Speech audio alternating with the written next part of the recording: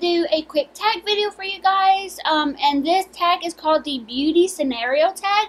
I was not tagged by anybody to do this. I don't think I was anyways. So I'm just going to quickly go through the questions, and I will tag a couple people down below, so please go check that out and see if I tagged you or not. But if I didn't tag you, then I really want you to do this anyways, so let's just get started into the questions.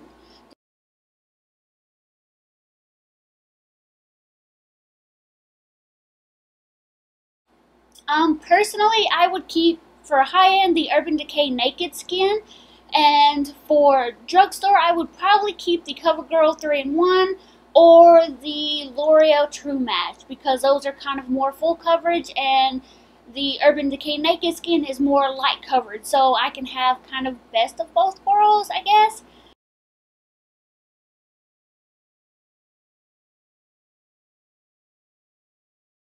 I'm the type of person that would probably just ignore it because I don't want to embarrass the other person, or I don't know, because if somebody told me I had lipstick on my teeth, that would kind of be embarrassing for me, so I would just kind of leave it alone and let somebody else do it just so I don't feel bad.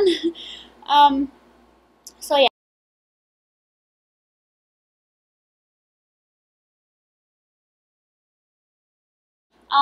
Right now, I would probably definitely pick my new Too Faced Melted Lipstick, and this one is a Melted Pony.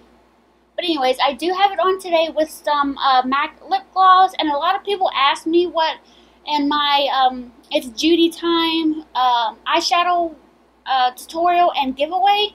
I am actually wearing this right here and a MAC lip gloss. I forgot the name of it, but this is what I am wearing. Or that's what I was wearing in that video.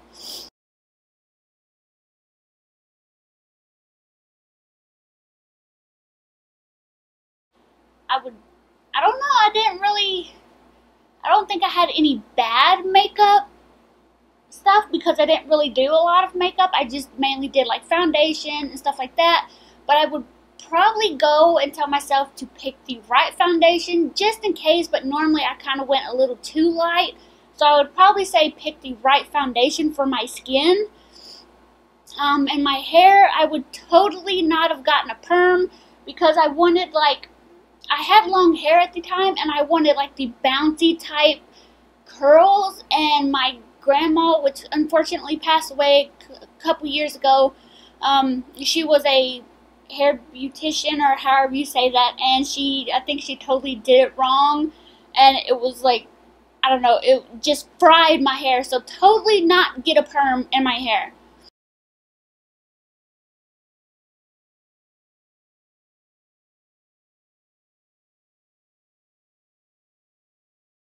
I would just smile and say thank you and walk away, and then just cry about it because I don't want them to feel bad.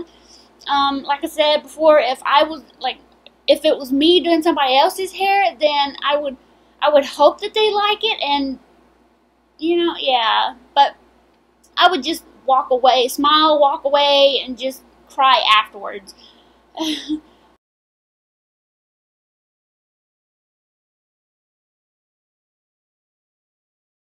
Probably the Lorac Pro palette, so just in case we go out like partying that night or something, I can do more of a dramatic look, and I can do like a more of a daytime look with that palette. So I'd probably take the Lorac Pro palette.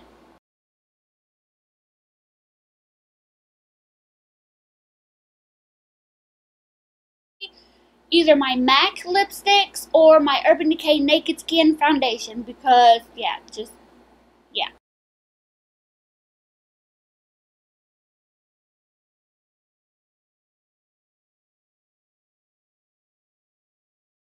Probably just act like I didn't notice it and just kind of complain to my husband or something like that, but I wouldn't let them know it. I don't know, that would just be me, because I don't want to say, oh, you gotta pay for that, unless it was like extremely expensive, like $600 or something like that. Then yes, I would be like, hey, look, you gotta replace this, you broke it, you're paying for it.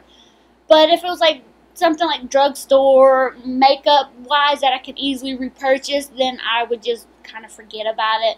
But anyways, that is all of the questions. I hope you guys like this video, and if you guys have any videos that you guys would want me to do, then please leave them in the down bar.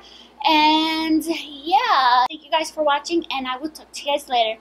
Bye.